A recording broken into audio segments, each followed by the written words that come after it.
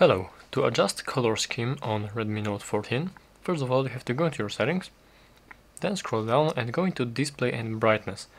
And all the way, no, actually right here, as we scroll down a little bit, there is color scheme. So let's go in here, and we have three different options to adjust color scheme, and the first one, which is recommended and set as default, is the Vivid, and it adjusts colors based on the content displayed.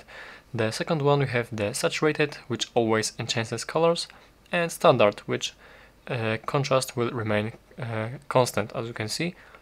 And right here below we have the color temperature to set ourselves, and we can set it to warm, cool, and we can set the custom color scheme, and as you can see we can set it to green and blue, red, so there are different options to set this tint, and there is the default.